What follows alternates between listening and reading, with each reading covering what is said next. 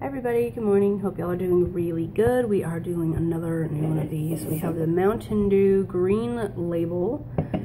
It's supposed to be crafted green apple and kiwi. Let me see here. One can is one serving, 140 calories, 0 grams of fat, 80 milligrams of sodium, 35 grams of carbs, 35 grams of sugar, and 0 grams of protein. Again, I'm only going to have about half of this because that is a lot of sugar. Yeah.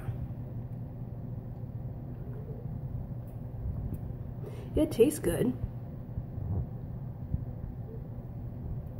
It does have that kind of apple aftertaste, but not like a real apple. You know, you ever have those like apple Jolly Ranchers? That's kind of what that's like.